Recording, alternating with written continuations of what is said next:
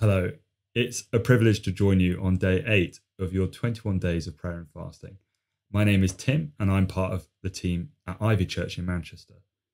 I don't know about you, but I've always been secretly jealous of people who have heard the audible voice of God. That is, until someone said to me, God only speaks as loud as he needs to. If he has to shout, it's because you aren't listening. In the Gospels, there are only 3 occurrences of the audible voice of God being heard. The first is at Jesus' baptism. The second is in John 12, when Jesus is addressing the crowd about his death, and also in the Transfiguration. The Transfiguration is the only time that an instruction is given to the people present. In that holy moment, when the disciples see Jesus as he really is, a voice comes from heaven and says, "This is my Son, whom I love. With him I am well pleased. Listen to him." This simple instruction is the key to being a follower of Jesus. Listen to him. It's not always easy, but it isn't complicated.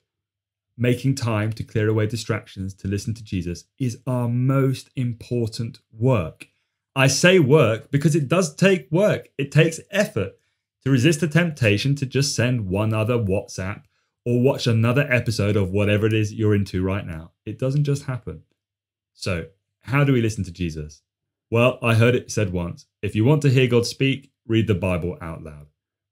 The more we get to know God's voice through his word, the more easily we are able to follow his lead as we navigate life in the modern world. There are so many other voices, so many false shepherds that want to lead you away with a glistening array of false hopes and empty promises.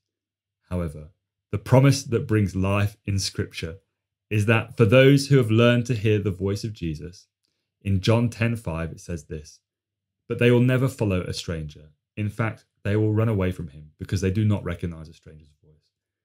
So my question for you today is this: how can you make time today to be alone with the true shepherd, the one that laid down his life for you, and hear his